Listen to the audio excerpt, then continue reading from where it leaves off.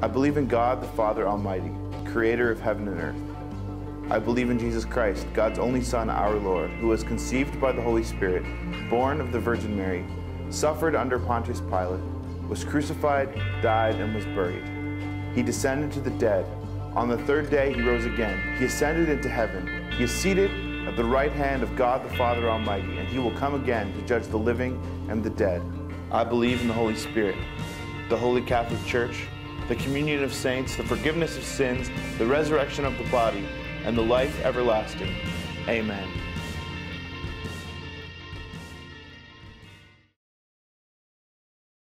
Well, amen, guys. I'm so humbled and just excited to have this opportunity to be with you guys and sharing God's word. But for those of you who don't know me, I am the outreach pastor here at this church, at Hollywood Community Church. I'm also privileged enough to be the husband of the lovely young lady that just finished singing to us, Jennifer Miller. And we've been blessed with 3 wonderful kids, Serenity, Tyus, and Leia. You usually see them running around all over the place after, before, during church. Those are our 3, and we're blessed to have them. Amen? Well, the first and foremost and the most important and biggest of all, I would say, about myself is that I am very blessed and excited and happy to be a part of such a wonderful team of pastors, Brian, Jose, and Pastor Brad. Amen? And so the only thing I would ask of you guys is just to remind me after this service to go to those guys and get the gifts they promised me for saying those nice things about them. If you could with me, look at your program. Take a look at your program, and we are going to look at this Apostles' Creed. As a matter of fact, and as I happen to leave mine, but what I want to do is I want to read the Apostles' Creed up until, I want you to follow with me. I'm going to read. You don't have to read along, but we're going to read the Apostles' Creed up until the statement that we're going to focus on today. And the Apostles' Creed reads as this: I believe in God the Father Almighty, creator of heaven and earth. I believe in Jesus Christ, God's only Son, our Lord, who was conceived by the Holy Spirit, born of the Virgin Mary. Now, if that initial line sounds familiar, well, that's because 2 weeks ago, Pastor Brian did such an excellent job of describing and teaching and educating us on who exactly God the Father is in his nature and who he is to us. And that second part there, I believe in Jesus Christ, God's only Son, our Savior. Last week, as we said already, Brad did such an excellent job of discussing, telling, and teaching us who Jesus Christ is exactly to us. This week, it is my responsibility to delve into this phrase, Jesus Christ, who was conceived of the Holy Spirit by the Virgin Mary. Let's pray. Most gracious and eternal Heavenly Father, thank you, Lord, for blessing us with this brand new day and brand new chances here. And we would ask you that you would open up our ears and our hearts to hear what you would have to say to us, to allow us to receive your blessings. Allow us to be in your perfect will on today, Lord God. I pray that you would bless us with the spirit of gratitude, knowing that you've privileged us to be here, to sit under your word freely, without threat of hurt, harm, or danger. And now, Lord, that you would use your servant as an extension of your love to your people. In the name of Jesus Christ, we pray. Amen. If you could, in your Bibles, turn with me to the book of Matthew, the first chapter, and we're going to go 18 through 23.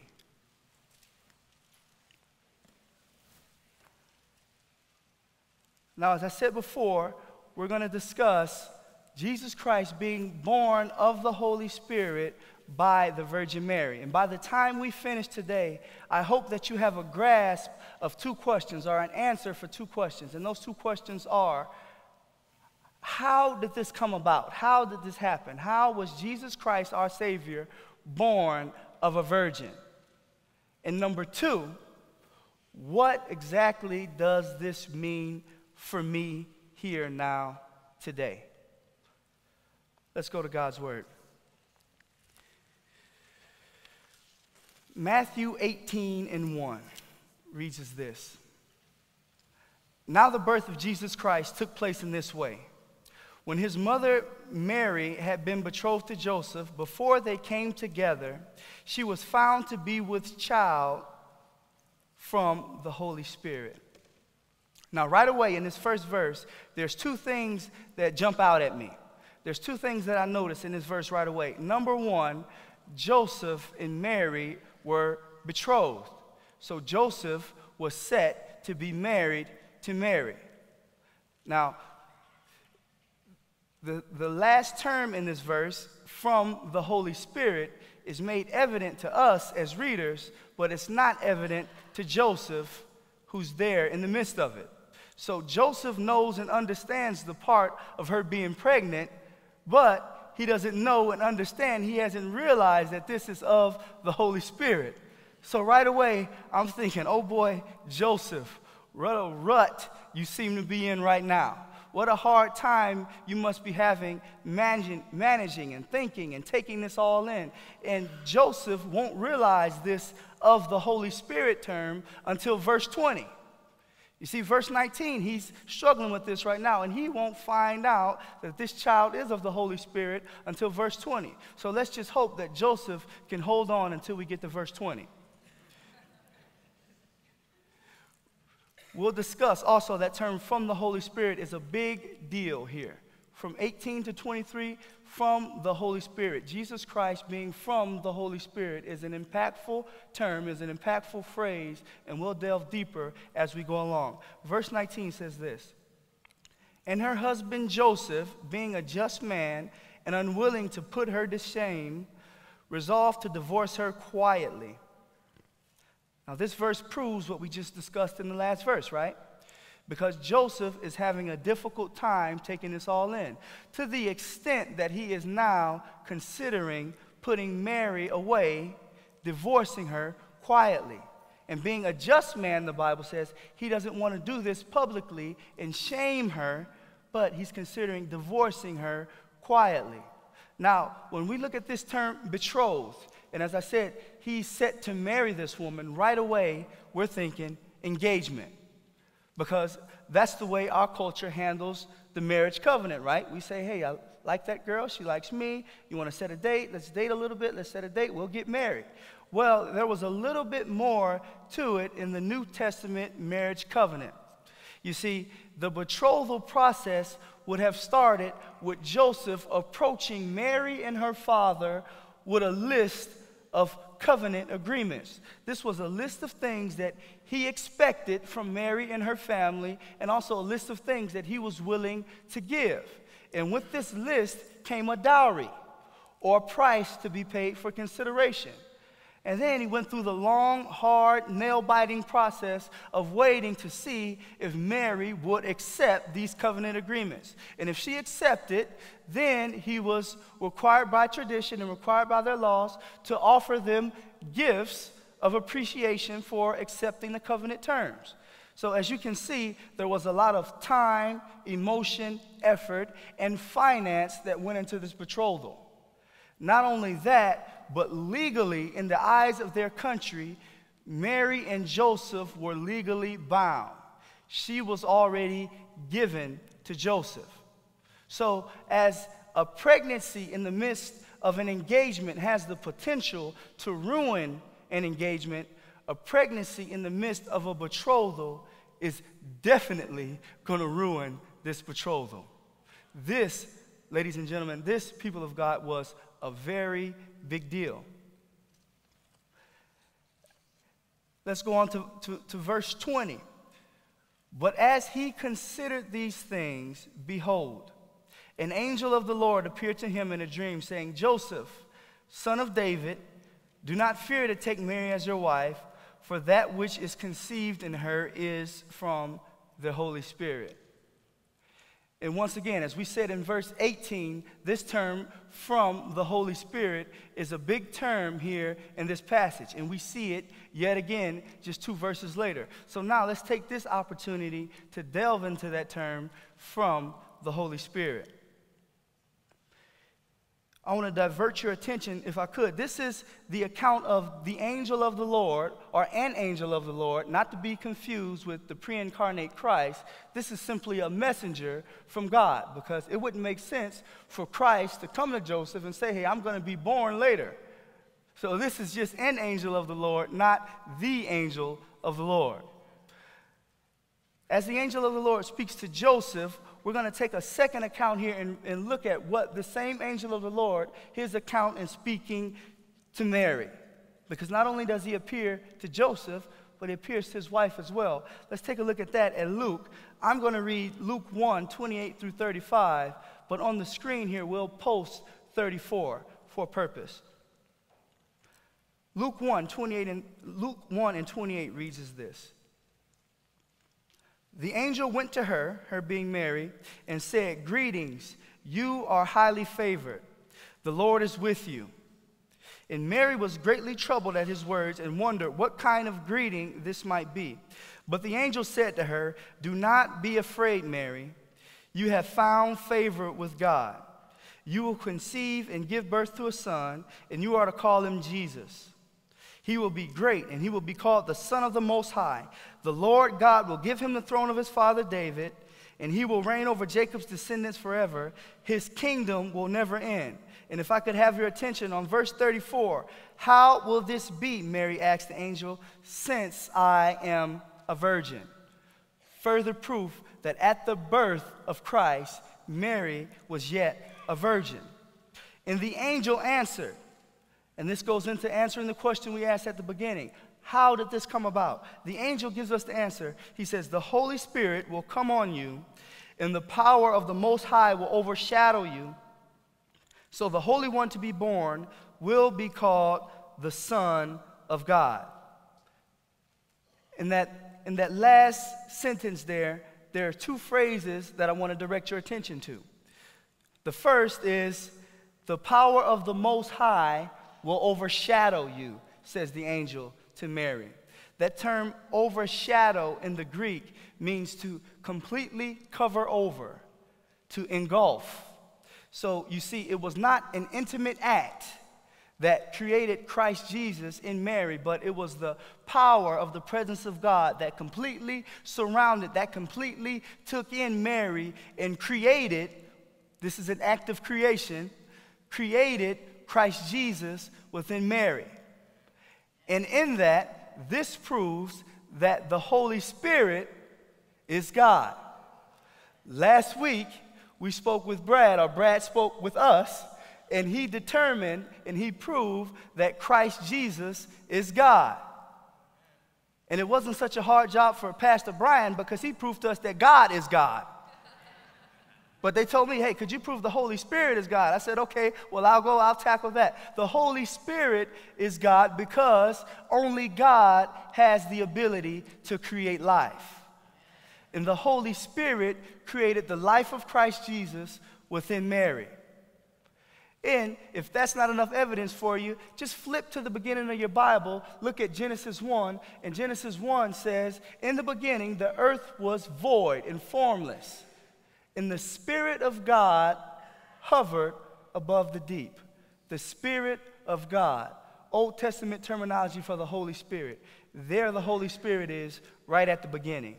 Only God exists from the beginning and has the ability to give life. We've just discovered the Holy Spirit existed from the beginning and has the ability to give life.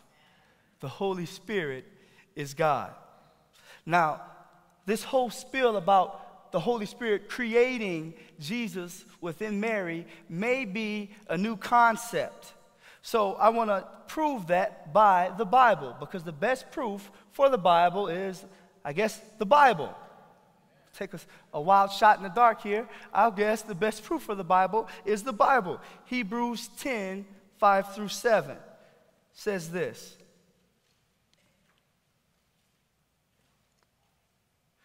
Therefore, when Christ came into the world, he said, sacrifice and offering you did not desire, but a body you prepared for me. With burnt offerings and sin offerings you were not pleased. And then I said, here I am. It is written about me in the scroll, I have come to do your will, my God. That very first verse, Jesus says, as he comes to earth, as he comes here physically, he says to God, you have prepared, you have fashioned, you have created a body for me. God, through the power of the Holy Spirit, created Christ Jesus' body, his physical form, within Mary. It's here in the scripture. Let's move forward to verse 21. She will bear a son, and you shall call his name Jesus, for he will save his people from their sins. The very first 4 words in that verse, she will bear a son, is indicative that Christ Jesus is the son of Mary. Well, we just talked in the last verse, and we just discussed that Christ Jesus is the Son of God.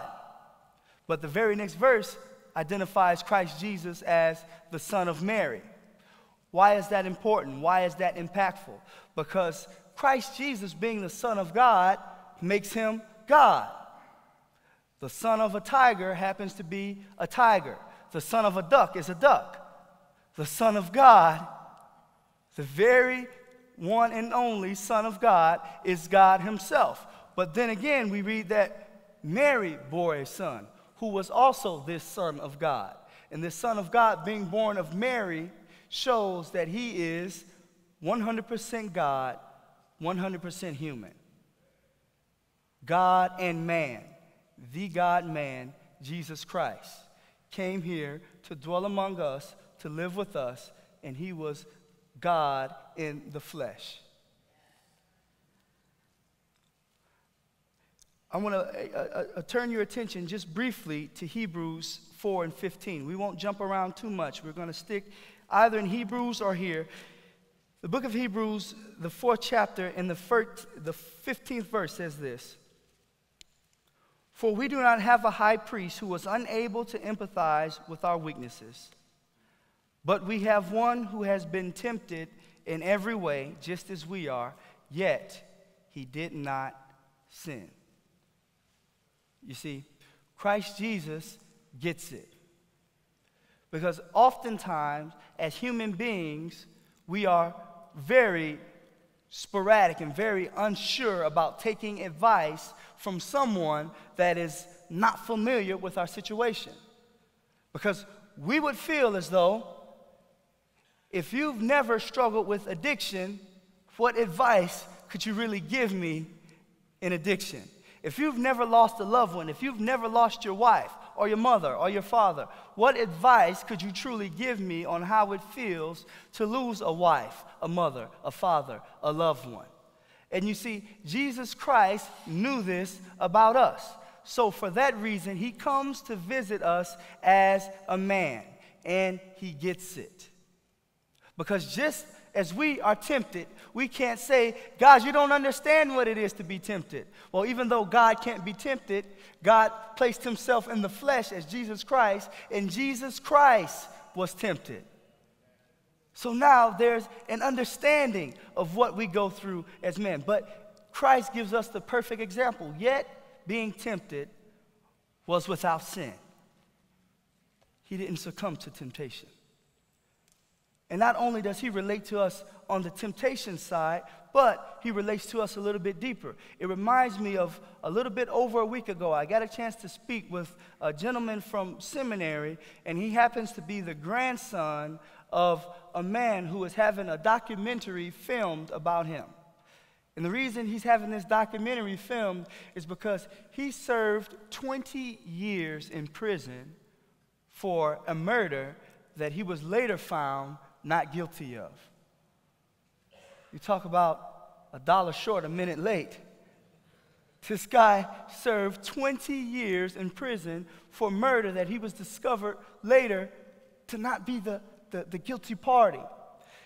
And one thing that this gentleman tells me that his grandfather says to him quite often is, although I never killed anyone, I know how it feels to be treated like a murderer because I served his punishment.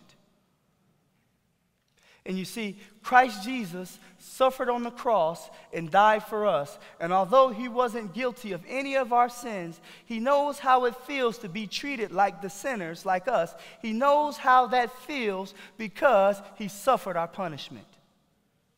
And so can I tell you, Christ Jesus gets it. And for me, this is a huge relief. For me, this was foundational in my life turn because I was once there. I was once of that mindset growing up living without my mom who died when I was 3, without a father who I don't remember. I grew up seeing kids with their parents that looked like them, that walked like them, that talked like them. And I thought, wow, will anyone understand me? And I turned to gangs, and I turned to drugs, and I turned to alcohol to make myself feel like I belonged. Because I succumbed to temptation because I figured that there was no one who could relate. And then I discovered Hebrews 4:15. Jesus gets it. He was tempted just like I'm tempted. He was there. He understands what it is to go through everything that I went through. And he suffered my punishment. So, I was blessed enough to say, toodaloo, goodbye to gangs, to drugs, and to alcohol through the free power of Christ Jesus.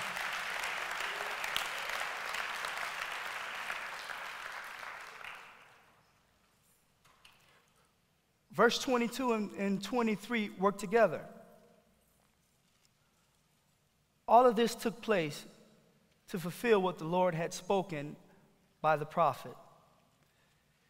Behold, a virgin shall conceive and bear a son, and they shall call his name Emmanuel, which means God with us.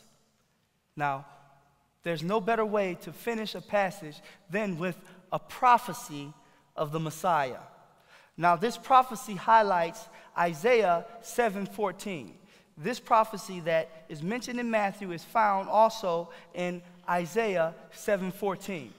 Now, this gives us one of the 3 reasons why we can believe that Christ Jesus was born of the Holy Spirit through the Virgin Mary. The first reason was, as we read, an angel, which is a dependable messenger. An angel himself appears to Joseph and to Mary and says, now here, immediately, your wife will be pregnant. She will conceive by the Holy Spirit. A credible messenger with a credible message. Now, on the other hand, if it would have said a retired mob boss came to Mary and Joseph and said, hey, I got an offer you can't refuse. You're going to have a virgin birth, bada boom, bada bing, John 3:16. Then we could say, well, maybe that's not a credible messenger. I don't know if I would believe that. That maybe doesn't work. But an angel himself comes to Mary and comes to Joseph, and this is a credible messenger. Number 2, we believe that this word of God is God's infallible, unmistakable word of truth. And so if we as believers believe that God's word is infallible and unmistakable, then we must believe, according to Scripture, that Jesus Christ was born of the Virgin Mary through the Holy Spirit. And if that's still not good enough for you, which it should be, but if it's not good enough for you, we just read here in the 23rd verse, according to Isaiah 7:14, Jesus' birth was predicted hundreds of years before it happened. Hundreds of years before he was born, this was predicted, this was prophesied. And this prophecy from Isaiah 7:14 happens to be one that has what's called a dual fulfillment. You see, because Isaiah made this prophecy during the time or during the reign of King Ahaz. And Isaiah took to himself a second wife who at the time was a virgin. And the original text of this prophecy gives kind of an immediate urgent kind of language. So King Ahaz would have thought in reading this prophecy, this is going to happen right away. But right away, the prophet, who was Isaiah, took a second wife unto himself, who was a virgin, who eventually bore a child. And so the initial fulfillment was a foreshadow, or was a type of the ultimate fulfillment, which was the Virgin Mary conceiving Christ Jesus. So a dual fulfillment takes place here in Isaiah 7:14, and we read it in Matthew 23, 22 and 23. Now I want to go through and I want to tie up a few ends. I want to iron a few things out. I want to make sure that we have a strong grasp on the two questions that we posed at the beginning. The first question was, how did this happen? How did this come about? Well, as we just look through Scripture, the simplified, summative answer to that would be Christ Jesus was born of the Virgin Mary through the Holy Spirit because the power of God overshadowed, engulfed Mary, and through the Holy Spirit, God himself created Jesus within Mary. What does this mean for me today? I want to discuss that question just a little bit because we didn't spend as much time discussing that one. You see, as we look at the life of the Virgin Mary, as we look at the entirety of Virgin Mary's life, Mary parallels our lives as believers. She serves as a great example, a great parallel of how we live our lives as believers. How's that, you say? Well, Mary, being a virgin and being implanted with Christ, or having Christ living and growing within her, gives us a good example of how we too have Christ within our hearts. Because since Christ says, I came that you may have life and life more abundantly, and then he says, I am the way, the truth, and the life, Christ tells us in no uncertain terms, my desire is to live within you. And Christ Jesus lived and grew within Mary. But there was not a man who could have come together with Mary to produce Christ Jesus within her. There was no intimate act, there was no other human being alive that could have come together with Mary to produce Christ Jesus. Just as in the life of the believer, there is no man alive, there is no preacher, there is no teacher, there is no counselor that can place Jesus in your heart. It was the working of the Holy Spirit that placed Jesus within Mary. It is the working of the Holy Spirit that will place Jesus into your and my heart. It is the very working of God through the power of the Holy Spirit that allowed Mary to achieve the miraculous. And there's an amazing thing that happens when a woman is with child. This amazing thing happens, and that is eventually it becomes evident. You know, there is not a woman that can say, all right, now I'm 6 months, I'm 7 months, I'm showing, hey, baby in there, can you go back to 2 months and I want to get my body back? It's not possible. It won't happen. There's not a woman that can do that. And if there is, I want to meet you after service. We're going to the circus. I'm going to be your manager. It is not possible to say, hey, could you please retract a little bit? So Mary, having Jesus Christ living and growing within her, eventually was obviously pregnant with child. And so too with us as believers. As Jesus Christ lives within us, and as his voice becomes stronger, and as his lead becomes stronger, and as we submit more and more to him in our lives, we too become noticeably with Christ. It becomes obvious. There's usually not a guess. And I'm not the best example of this, but I'll give you an example of that God happened to allow me to experience. I was giving my wife a break, and she was home relaxing or talking on the phone or doing whatever women do when husbands aren't around. We don't know. And I said, I'll take the kids to the grocery store. So I have Tyus and Serenity with me in the grocery store, and I'm trying to grocery shop, but I'm just chasing kids at this point. And a gentleman comes up to me and he says, "Hey, are you a believer?" I said, "Yeah." "How'd you know?" He said, "Well, just the way you related with your kids and just the way you carried yourself, I thought that you were a believer."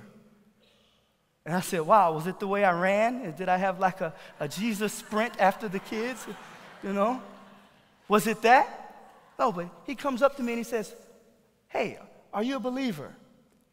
And for me, that was such a humbling experience. Just some passerby in the grocery store asking a simple question, but this spurred me to say, "Wow, God, you're excellent." Because as we live and as we continue to allow Christ to grow within us, as I said before, it becomes obvious that you're with Christ. It becomes obvious that he lives within you. So as you grow and as you submit to Christ Jesus himself, we become like Mary, who later on in that same passage that we read from Luke, later on, Mary says to the angel, "Well, if this decision is from God, God, I am your servant, and let it be done as you said." You see, Mary, once again, serves as a great example for us as believers because she was completely submitted to the Holy Spirit, to the power of God. And guess what? Because that was her decision, because she made that decision, she was able to experience the miraculous within herself. And so I'll present this challenge to you. Will you completely submit yourself to God the Father through Christ Jesus in the power of the Holy Spirit? Will you completely surrender yourself, as did Mary? "I'm your servant, let it be done like you said." Because once you make that decision, you have the privilege to take in the miraculous within yourself. To answer the two questions we asked at the beginning, how did this take place? Well, we read through Scripture. We got a summative idea of how this took place. What does this mean for me today? What does this mean for you today? That takes us back to the very title of the message. Because once you submit yourself to God the Father in Christ Jesus through the power of the Holy Spirit, once you are completely submitted and have given yourself to him, then and only then can you proclaim this section of the Apostles' Creed in its entirety. Then and only then can you proclaim, "I believe in Jesus Christ, who was conceived of the Holy Spirit and was born of the Virgin Mary." Amen. Let's pray.